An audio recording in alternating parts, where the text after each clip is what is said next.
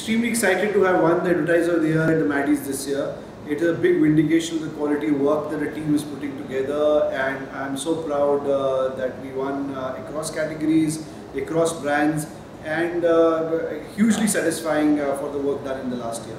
Maddies is a fantastic platform because for a developing platform like mobile, it's very critical to keep encouraging new work that happens across brands. It also is very important that you get a sense on what is a benchmark around any digital work, especially around mobile. So it's great to see award like Maddies bringing out a plethora of examples and a myriad range of brands to really compare the quality of work and benchmark against those. So extremely good property.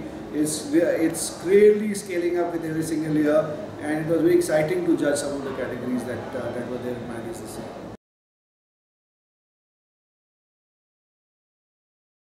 On the mobile ecosystem, I think there is long way to go for us to really juice the power of mobile as a device. I think what it can do in terms of location, what it can do in terms of times of day, where it can set up context to how consumers use mobile phones. I think there is a huge opportunity for us to tell brand stories powerfully when we engage with consumers using mobile.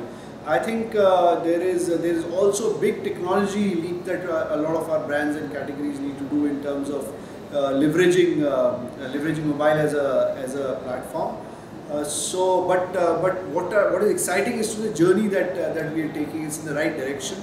But I do feel that there is enough and more headroom for us to do exciting, innovative work with mobile phones. And I think imagination is the only thing that limit the quality work that we